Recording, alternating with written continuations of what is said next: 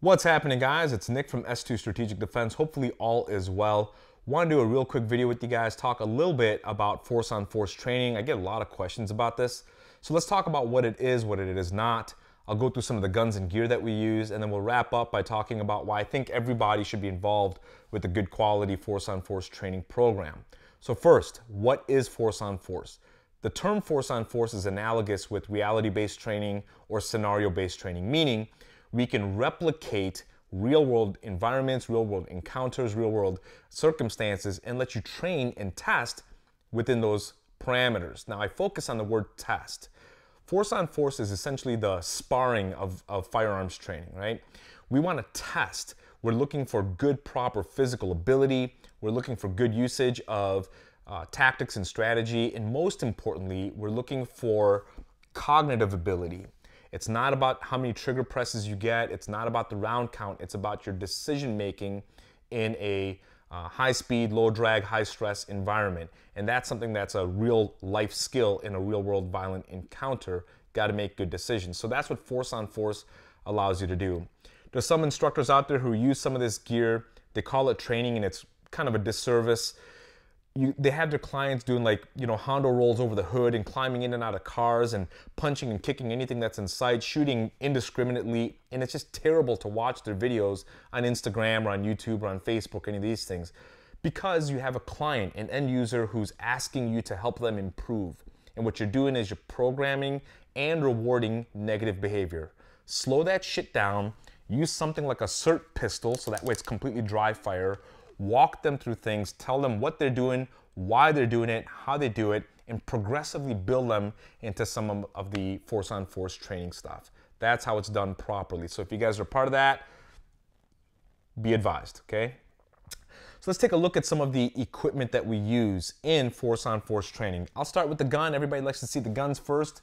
This is a Glock 17T. It's not a Glock for Smurfs. It's blue. That indicates that it's a training gun.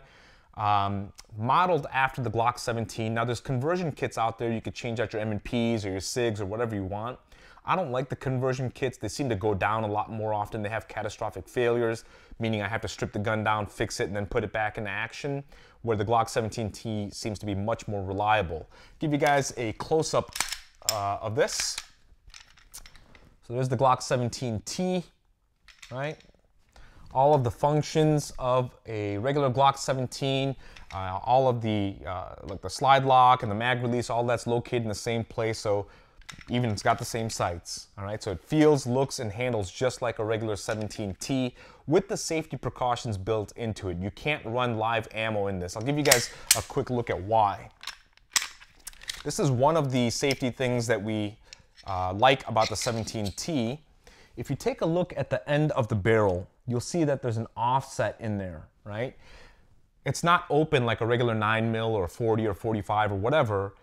It can only allow for the marking cartridge to go through it. So that's one of the safety precautions that they build into the 17T into the barrel.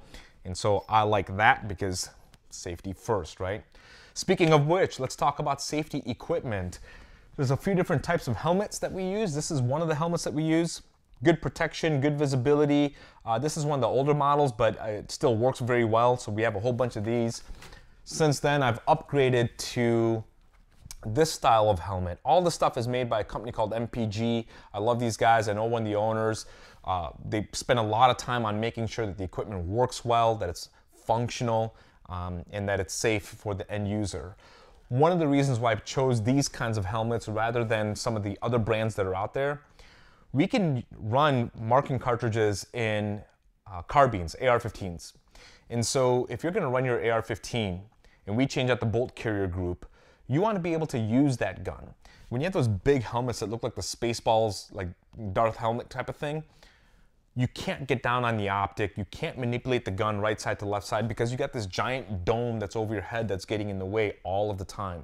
So I like these, they seem to be much more functional. Underneath the helmet, you're going to be wearing this padded balaclava, okay? And so that's going to give you some other protection for the rest of the head.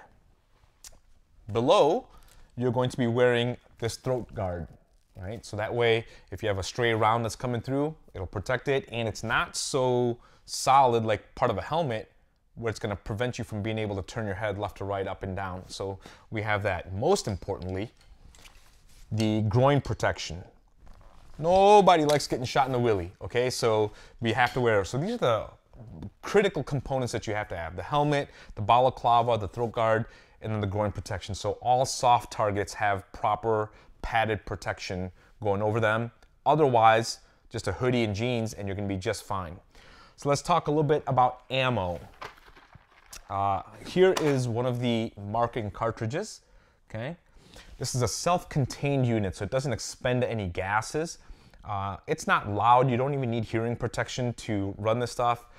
The projectile portion of it is a plastic, water-soluble based marking paint that's in there, so the cleanup is really simple. They travel at like 550 to 600 feet per second, so you feel it, but it's not going to kill you. It's not going to leave like open gashes or any of that stuff. A really good projectile to have, but you are going to feel it, okay? And so that's some of the equipment that we use in Force on Force. Other than that, when we start running the carbines, then we have the swaps for the bolt carrier group, so you can run your gun, your sling, your light, your optic, just marking cartridge and my bolt carrier group. So that's pretty cool. So why should you be involved with the proper Force on Force training program? Now this is important, especially for our concealed carry people and our defensive pistols guys and law enforcement guys. You could do all of the flat range work you want. You could do all of the mat work you want. You could do all of the tactical shoot house kind of stuff that you want. But at the end of the day, the brass is only going one way.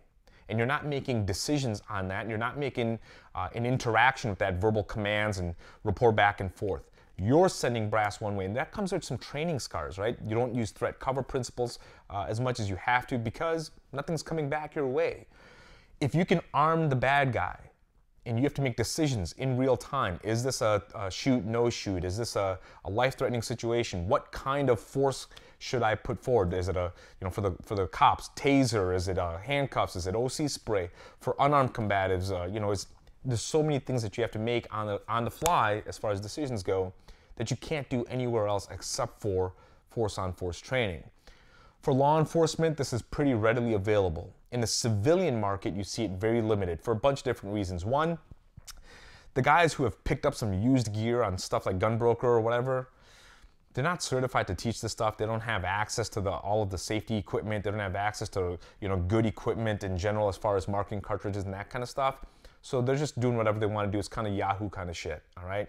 That's one aspect of it. The second aspect of it is after you get certified through all this stuff, insurance is expensive. And so that's a cost that we have to keep in mind. Third thing that we have to keep in mind, the cost of ammo is double the cost of live fire. Okay, so it gets expensive, especially for people who are gaming it and just doing nothing but, 100 trigger presses on one person or whatever's going on. And so it gets expensive. But the biggest thing is actually the end user. Too many people are afraid that it's gonna hurt, and so they don't want to train in Force on Force. They're afraid of what's going to happen to them, and they're afraid of failing. But I'll tell you what, improvement will come through failure. You know what hurts? It hurts when you take a 45 to the chest. It hurts when you shoot the wrong person or some 10-year-old kid that's standing by because you didn't take the responsibility of training. Somebody has to call that person's family. Somebody has to call your family and tell you what's going on. There's going to be courts involved. There's going to be legal stuff involved. It's just problematic. So it's much better to take your skills, do all of your dry fire, your live fire, your unarmed combative, all that other training, do it. But then enter into a good Force on Force training program, go through some different things. You're gonna find a whole bunch of training scars and failures, work on those things, spin it back up, go right back into that same class and do it all over again until you get it right. Do it over and over and over again. Find those failures, make improvements, get right back after it. So that's the importance of Force on Force, and that's why I think everybody should be involved. If you guys don't have any courses available near you, feel free to email me, s2strategic@gmail.com. I'll see if I know somebody that's in your area, or if you'd like to train with me, I'd love to train with you guys. Have guns, will travel. Contact me again, either through my website, s2strategic.com, or by email at s2strategic@gmail.com. Until then, be safe, be well, and I'll see you guys on the next video.